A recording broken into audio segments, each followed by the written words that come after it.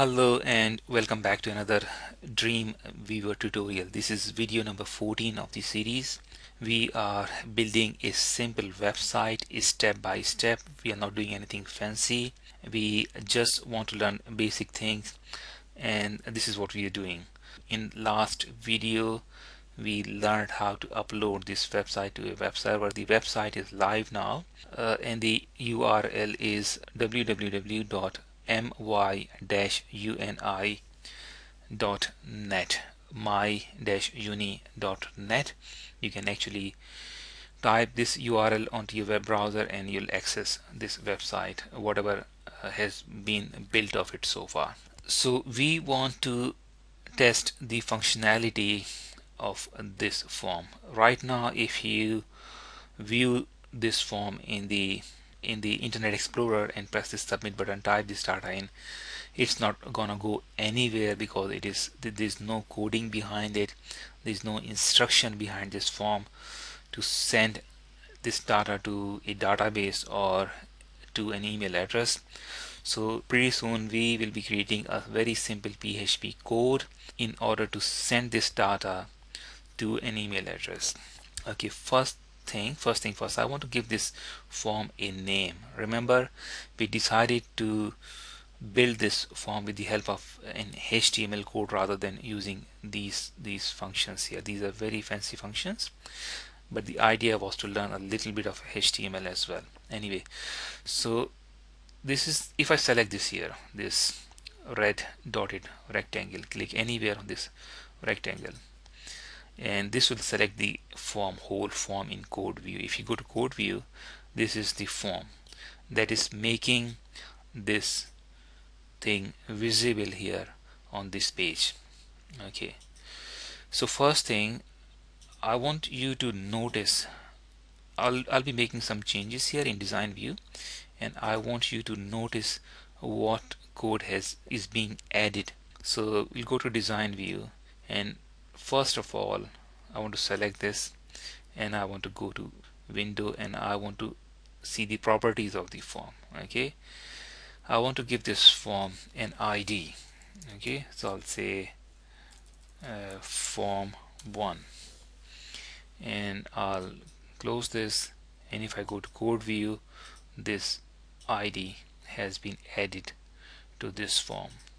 Okay, now I also want to create a field for the email address. I want people to type in their email address, and I want to receive their email address as well along with all the information. So if I have to send them a response, I have their contact detail. So in code view I want to, so there's a line break here already.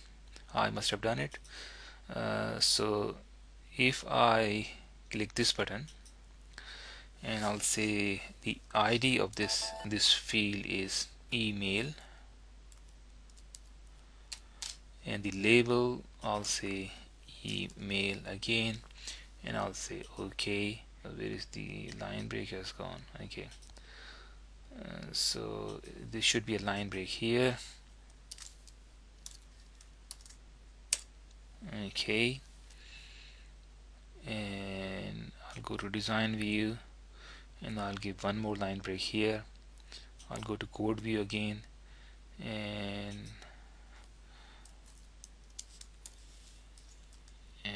angle bracket, open angle bracket, / and close angle bracket, and your form should be formatted now. Okay, I can also, if I select this name field here, okay, and if I go to code view,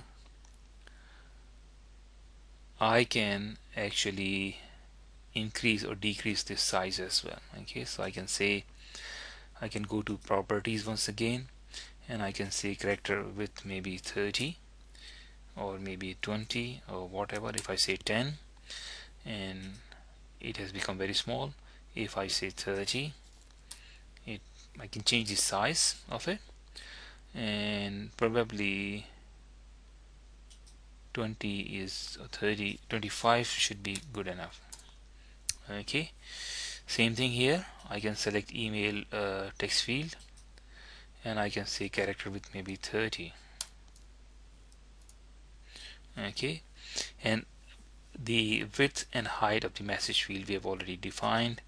You can do a number of things from here as well, and you can also change the text onto this button here.